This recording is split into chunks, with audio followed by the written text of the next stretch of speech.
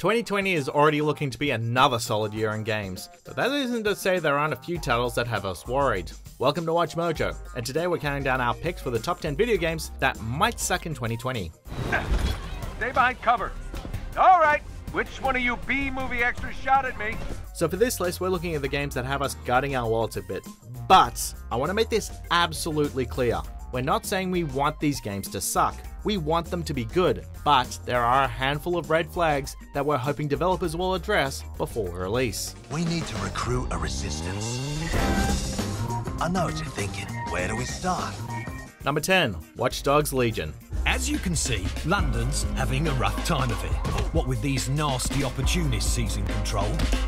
Don't get us wrong, we're absolutely excited for Watch Dogs Legion. The ability to turn NPCs into playable characters had us hooked the moment we heard it was announced, but it comes bearing some concerns. With so many potential characters in the mix, might the story suffer? Another factor in our worry lies in Ubisoft's recent announcement that the game would be delayed from its March 6th release date due to Ghost Recon Breakpoint failing to meet expectations. With efforts being focused on making Breakpoint a better game, will Legion be able to make the 2020 or 2021 window? Are developers going to have to crunch to get this game out on time? Only time will tell. Open your eyes and take a look around.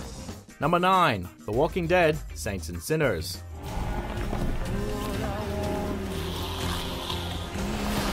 Saints and Sinners looks like a solid VR game, but its downfall may lie in just its name. You mean to tell us there is yet another Walking Dead game coming out? Much like the television series, there are some fans who feel like the franchise is starting to overstay its welcome in the video game space. We can certainly feel the brand fatigue too, what with Telltale series just ending in March 2019, and Overkill's game failing to impress anyone in 2018. Saints and Sinners may turn out okay, but given how many Walking Dead games have spawned in this past decade, it may not be turning any heads. Number 8, Medal of Honor Above and Beyond.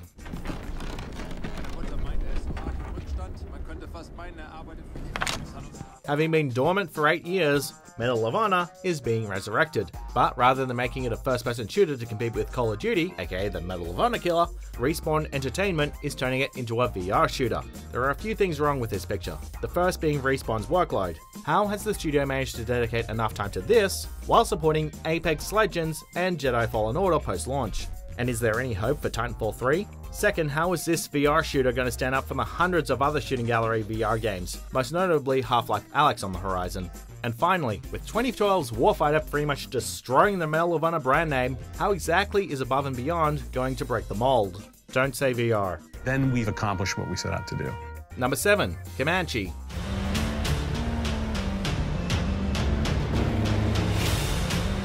This is one of those 90s franchises that fans hold in high regard. As such, a reboot is an exciting prospect, but this doesn't seem to be one fans were hoping for.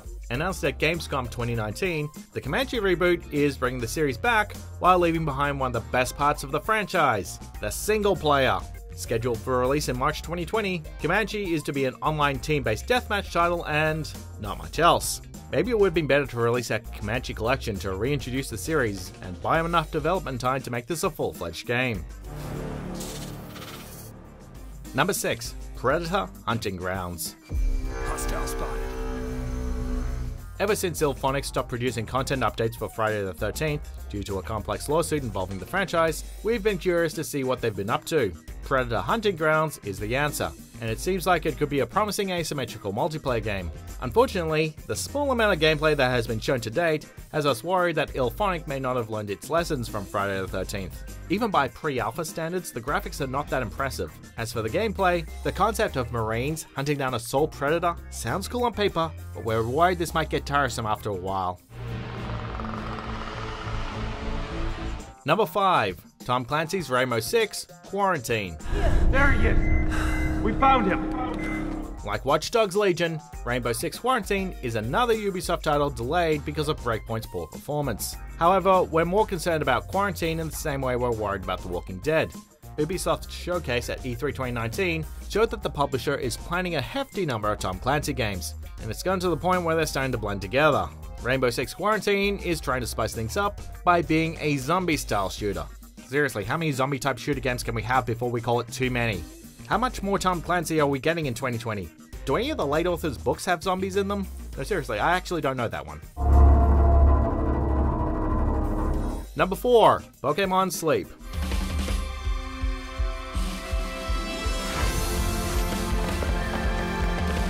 Nintendo has been killing it with console exclusives lately, but their mobile games have had questionable decisions. Animal Crossing Pocket Camp introduced an eyebrow-raising subscription plan, and Mario Kart Tour's monetization was insane. These recent outings have us concerned about Nintendo's mobile efforts, and Pokémon Sleep could be the breaking point. Get this, it's a mobile game that tracks how long the user sleeps, and the Pokémon Company has said it will turn sleeping into entertainment.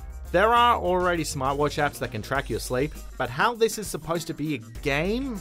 Who knows? Still, the last thing we want is to be nickel and dimed in our sleep for a limited edition Mewtwo in a nightcap.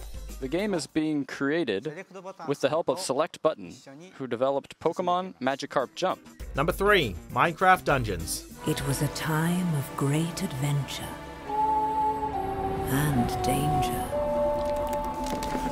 Minecraft Dungeons may have previewed in E3 2019, but to be honest, we're just not seeing it. Look at it this way, take away the voxel style and this could be literally any game. On top of that, there is nothing special about it beyond its visuals. It's a dungeon crawler, with no crafting, no building, and no harvesting. You know, the whole point of Minecraft. And as a dungeon crawler, there isn't even a class system, which is something that dungeon crawlers have had since the arcade days of Gauntlet. The big question Dungeons will have to answer is why? Why play this when they can go play Minecraft right now? Or a different dungeon crawler? Here's hoping things will improve before launch. Number 2. Marvel's Avengers. What started out as a promising new Marvel game made by Crystal Dynamics has quickly devolved into an uncanny title that's reminding us of the bad days of superhero games. For starters, there's an uncomfortable non-resemblance to the MCU's Avengers, which makes the designs come off as indecisive. Then there's the fact that it's going to be a live service with microtransactions. That news alone has already turned off many players, given last year's infamous disaster. With Square showing very little of the game and already announcing heroes for post-launch, this could end up being one of the year's most disappointing games. Here's hoping they prove us wrong. Seriously, we want this to be good. The city's collapsing. Before we continue, be sure to subscribe to our channel and ring the bell to get notified about our latest videos. You have the option to be notified for occasional videos or all of them. If you're on your phone, make sure you go into your settings and switch on notifications. Number 1. Halo Infinite. Yeah, get ready for controversy with this one, but you'll soon see why. With the imminent wave of next-gen hardware on the horizon, we've been eyeballing this launch title pretty hard, but not for good reasons. We're already on edge with Halo Infinite due to rumors that this game is being a live service title following a job listing at 343 Studios. However, the reason why it's number 1 here is that there have been some waves behind the scenes that have us deeply concerned. In August 2019, Infinite's creative director Tim Longo left 343 Industries, and lead producer Mary Olsen left 2 months later. The studio has tried assuring fans that there is no creative dilemma, but this is looking like a pattern eerily similar to what happened with Anthem. 343, you guys might want to take a lot of fan feedback on this one. Do you agree with our picks? Check out this other recent clip from WatchMojo and be sure to subscribe and ring the bell to be notified about our latest videos.